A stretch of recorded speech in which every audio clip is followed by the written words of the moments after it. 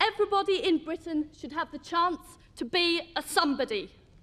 But only one family can provide the head of state. We Liberal Democrats believe in opportunity for all.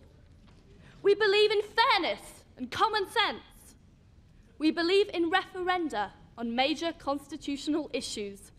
We do not believe that people should be born to rule, or that they should put up and shut up about decisions that affect their everyday lives. Do you, conference, believe that? Do you? We were filmed asking members of the public what they thought about the monarchy. We came across a group of 3 people. I'd say they were around 50, 60, look fairly middle class, rather smart, in fact, rather reactionary, to be perfectly frank. We asked them their opinion of the monarchy. Do you know what they said?